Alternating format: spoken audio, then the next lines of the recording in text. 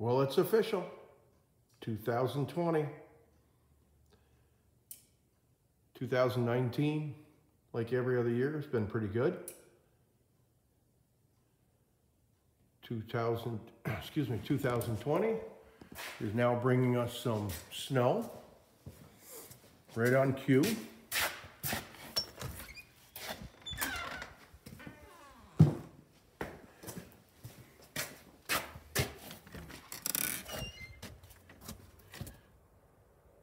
Lightly snowing, 2 to 4 inches today. Had a lot of ice the last few days, but really could use some snow. So, holidays are over. Got some gift certificates. And a couple of them were to Harbor Freight, so Harbor Freight I went.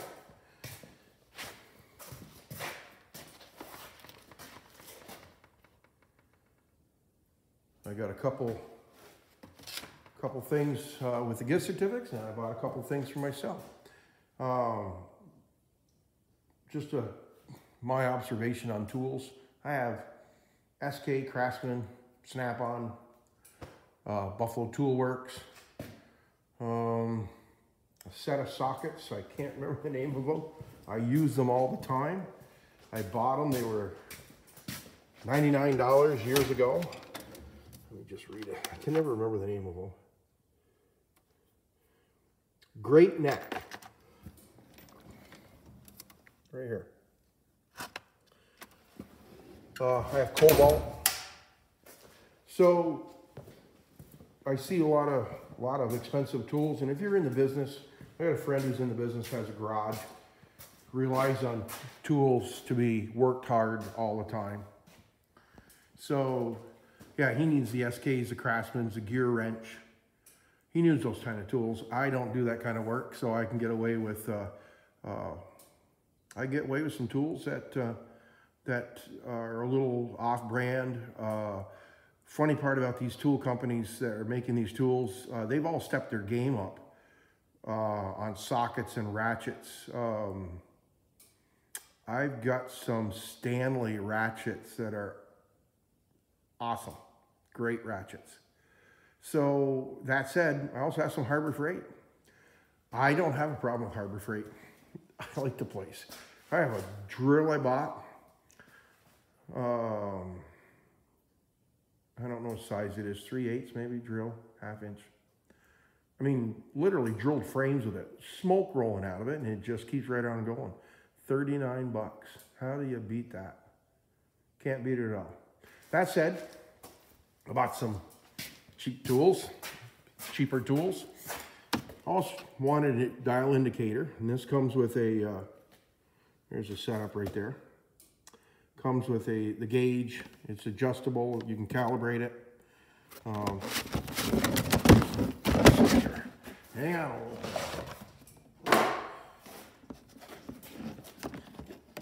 The box is pretty beefy on these. Instructions. Nice little indicator.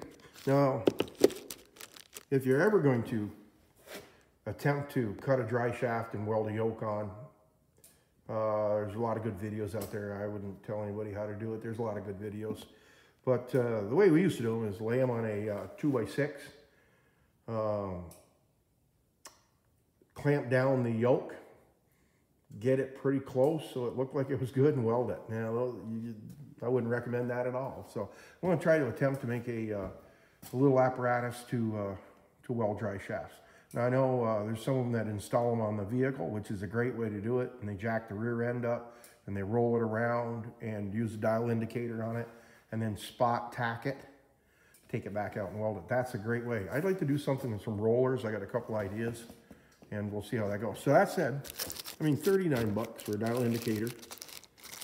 You're looking for motion. You're not looking for how many degrees is it out. And I mean, these are great. These are a great tool for checking rotors. But they're also good for, like, if you're going to attempt to try to build a dry shaft or modify a dry shaft. Most places, including the guy I buy my steel from, he sells dry shaft tubes. You can buy a new tube and put your ends on it. There's a couple places around that do them, you know, but I'm trying to do stuff on my own here as much as I can, you know, so keep buying and things that'll help me in that aspect. So that's what I did. That was the gift I got for me. So I did receive some pretty nice mounts on for gift cards for there. So I wanted a few things that I've never had. I've worked with guys that had them. This is a Bauer.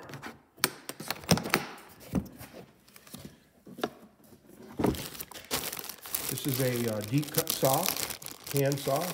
Work great, like if you're working outside somewhere and you want to cut something nice and even. Instructions, owner manual. What's that? Oh, comes an extra set of brushes. Now you don't see that every day anymore. That's cool. So, you know, it's just a bandsaw. Wanted one. This was $235, marked down to $134, and then I had a coupon, and I got it for $99. I do have a few of the Bauer equipment. I don't have any problem with them. They work pretty good. So the other thing that I got, that was these two things, the things I bought. So I have a chop saw, but I don't have a bandsaw. And let's see if we can read it right here. 1 horse, 4x6 horizontal vertical metal cutting saw, bandsaw. So I got that, and I got a couple blades. They don't come with the blades. You got to buy the blades. The blades are pricey, but I'll put that together, and then I'll show you a video of it up and working. So it does not have an oiler, but I have an oil can, and you just put a couple drips of oil on it. Once in a while, it's gutted. It'll cut fine. Same with drill bits. I mean, my drill bits aren't self-oilers, but I keep a little can there of oil, and I keep oiling them, and then it really extends the life of the drill bit. A little bit of oil on that blade will keep that blade from running too hot. It'll extend the cut on it. So yeah, Christmas was good this year. I must have been a good boy. Must be. It's snowing. Maybe we'll get some. Oh, it's still snowing. So we'll get some work. So happy New Year to everybody. Got a bunch of projects. Jordan's truck. We'll be moving along shortly the next couple weeks on that. Next couple days, I got some welding to do on this in preparation for putting the Cummings in. I got to fill this hole in where the fellow that had it before had to cut this out. Actually, I cut the hole bigger to even it out, but he had cut a hole in here to put his oil filter in. This motor that was in here before, the oil filter, I think it was a 390, and the oil filter was to the rear. He put a 351, it was here. He had to cut a hole here and then move the mounts. This was kind of set up for a big block, so you had to do a little bit of stuff. So I'll grind this off, get this back flat so we can modify it again to fit the Cummings. Yeah, that's what you got to do. You got to do what you got to do when you want to put something together. So, and this is where the brace slid in from side to side. Originally, he cut that out and moved the brace for the rack, the radiator support forward. So, yeah, so a little bit of welding there. So I get to play with the welder a little bit, and then as soon as I guess we're going to try to set the motor in, and I will build the motor mounts, and Jordan will set the motor and transmission in, and put some new motor mounts on it. So that this gets done. The 67's got to come in and finish the roof repair, so I can put a new vinyl top on it and get the body work done so that can get painted before it goes down for the new vinyl roof. And that'll be it on this year for that. We'll put the tires and wheels to that, and that car is a pretty good driver anyway. And then the rat rod will come in, and I'll change the rear end on that, and I will try to get the finishing touches on that so it's a daily driver in the summer when we need it. And I'm looking at the floor and got my hand over the microphone again. Sorry about that. They put the microphone on the corner on this camera, and I keep getting myself into the microphone, covering it up. So if it was muffled, it's my big fat fingers over it. Sorry about that. But iPads, that's all I use to film on. And I know a lot of people use expensive cameras, but I've had really good luck with the iPads. And then, of course, you can edit off these anyway. And I'm going to learn how to do a lot better job of editing, because right now I kind of shoot, go over it in my head what I want to do and shoot it without doing any editing. I want to get into making my videos a little more presentable. Okay, again, Happy New Year, and we'll see you soon.